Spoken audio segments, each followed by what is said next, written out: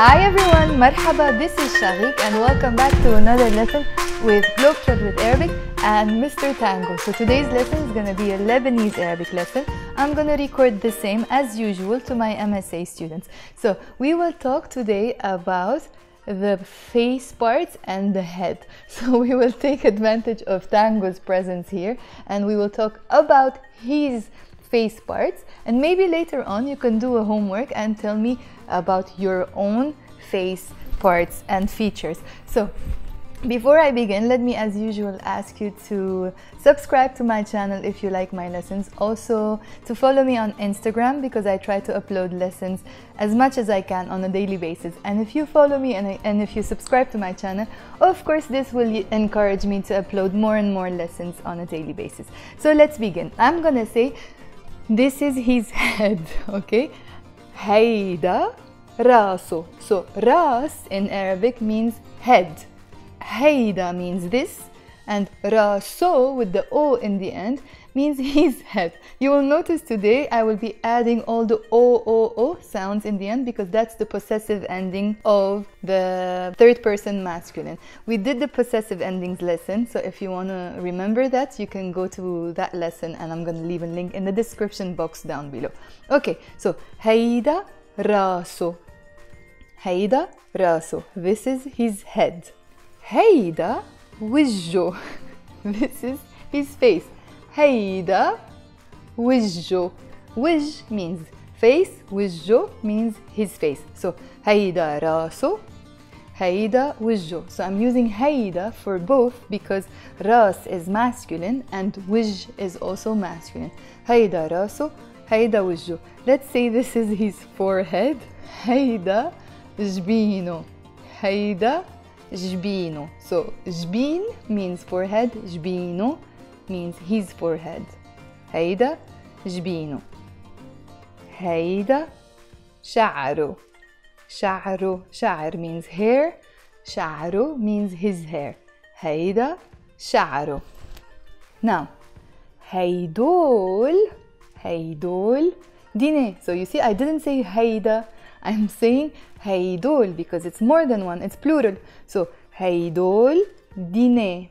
Okay, so when it's one ear, I'm gonna say hayde dainto. Here, why am I using hayde? Because the word daine alone is a feminine word. So hayde daine. This is an ear. Hayde daine. And it's a word that is feminine and it finishes with a te marbuta. All the words that are feminine should usually have a te marbuta. Let's say 99% of the times. So hayde daine, and that te marbuta is mute. We don't pronounce it. It's silent. You see, I'm not saying hayde dainit. I'm saying hayde daine. But because I'm saying now this is his ear, I'm adding the O. I have to say O, hayde daine plus O. I'm not going to say hayde daine O. Because I added the possessive ending, in this case, we start pronouncing the te marbuta, the t sound. So that's why I say hayde dainto. So hayde daine, this is an ear. Hayde dainto, this is his ear. Okay, haydol dine, these are his ears. So hayda raso, this is his head. Hayda wajjo, this is his face. Hayda sha'ru, this is his hair. Hayde dainto, this is his ear. Haydol dine, these are his ears. Now, hayde aino. Ain means eye. Aino is his eye. Haydol aine. Haydol aine. But we can also use haydol ayuno. Aine or ayuno, the plural, but the singular is ain. Hayde ayno. You see, it's another feminine word, but in this case it's not a word that finishes with a te marbuta. Usually when we have two of something in our body, they are usually feminine, like for example ears, eyes, hands, feet. Okay, so these are usually feminine because we have two of them in our body. So going back to the eyes, hayde ain, this is an eye. Hayde ayno, this is his eye.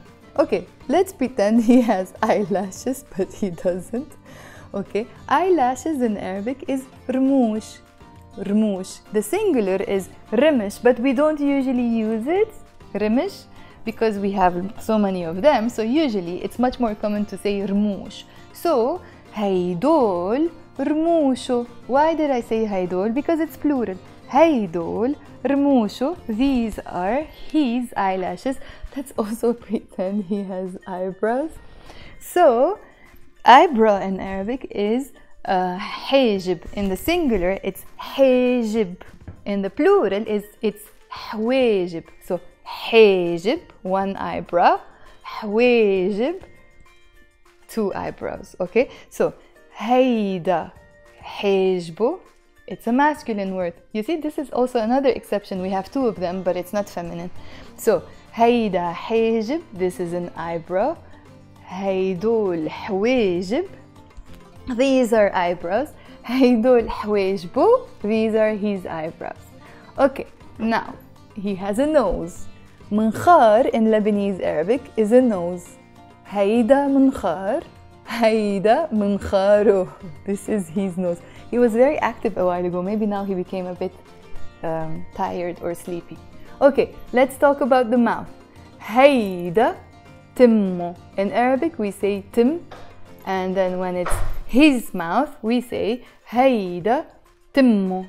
هيدا تمو. This is his mouth. Now look, he's a tiny puppy, but he already has a mustache.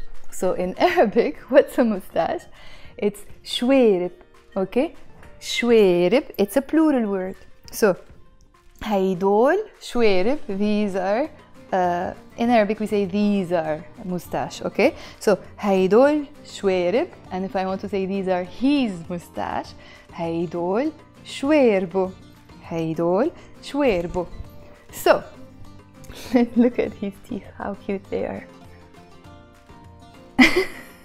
So هيدول سنانو. سنان is teeth in the plural, and سنانو, his teeth. If you want to talk about just one tooth, you say sin. So هيدا sin, this is a tooth, and هيدول سنان, these are teeth. هيدول سنانو, these are his teeth.